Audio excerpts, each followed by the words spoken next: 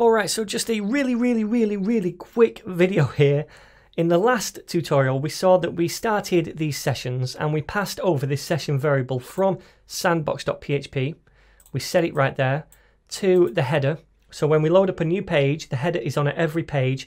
We're going to run this code. We're starting the session, and if the query string in the request, in the URL, equals no name, then we're going to unset that session variable, right?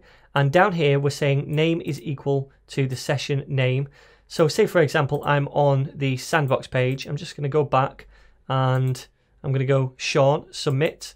Now I'm seeing that right here because we're setting the name equal to that session variable in the header, and we're outputting that name right here. However, we saw that when our query string was no name up here, let me just do that, no name, then although the name's gone, which is fine, we also get this thing right here, this error, and that's not very nice. So we need to combat this, and we're getting that error because we've unset this session variable, but we're still trying to set the value of this variable equal to that session variable, but at this point it doesn't exist anymore because we've unset it. So I'm going to show you how we can combat this using the null coalesce operator. Now there's multiple ways to do this, but I think this null coalesce operator is going to be the best way to do it. So the way it looks is this.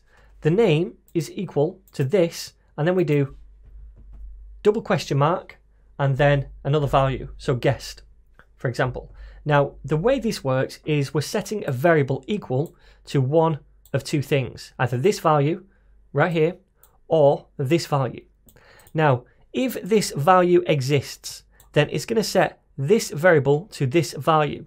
Now if this value does not exist, right, or returns false of any kind, then it's going to look at the next value and say, okay, well, I'll set it to that instead.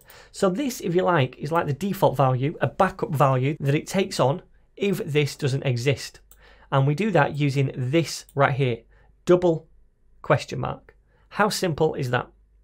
So now, even when we unset this right here, if we type in no name to the query string, even though this doesn't exist, it's going to fall back to this backup option, guessed, the name, and when we output it in the template down here, it's going to say hello guest instead. Okay, so that's like a nice backup option, and this is the null coalesce operator. So let me save that, and I'm going to go back over here to this page. I'm going to say Mario this time and submit. Now if we go to question mark no name, then press enter, now we get hello guest, and we don't get that horrible error at the top.